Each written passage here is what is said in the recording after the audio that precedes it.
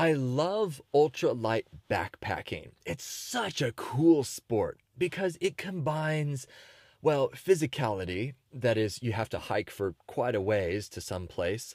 But it's also, slightly easier because it's a light backpack. But still, it's very physical, but also you have to be very creative with what you pack.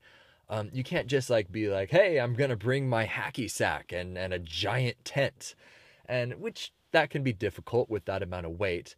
But the creative factor I really, really, really like. And it's one of the best ultralight backpacking moments I remember was when we were in Montana.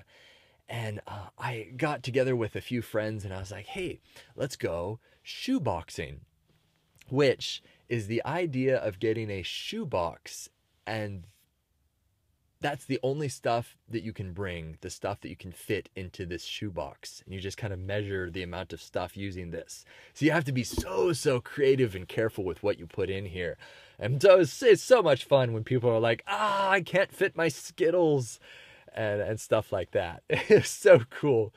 So what we did was we went up right on the edge of Glacier National Park and the Blackfoot Indian Reservation. And the recurring joke I remember on that trip was, where there's snow, there's a McDonald's or a Burger King, either one. I don't know why that was the joke. Don't get me. But yeah, so anyway. Hey, look, there's a McDonald's up ahead. Go faster, people. Things like that. Well, we got to our destination, and we cut some branches and we put them on the ground so that when you lay on top of them, they insulated you from the cold ground.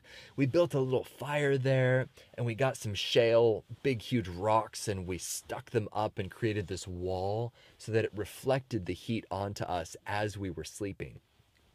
It's so cool to be, that creative in a situation when normally you would just set up a giant tent and crawl into your sleeping bag.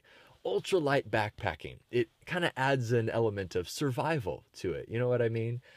It's also really nice when you are with other people because you can sort of divvy up things. For example, Matt, you bring the first aid kit.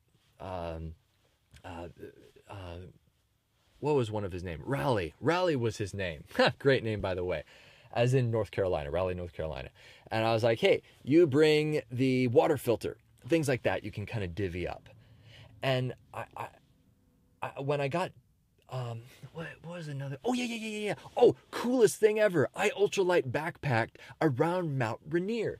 95 miles. Normally it takes you like, 14 to 9 days, between that amount, 9 to 14 days. I did it in 3.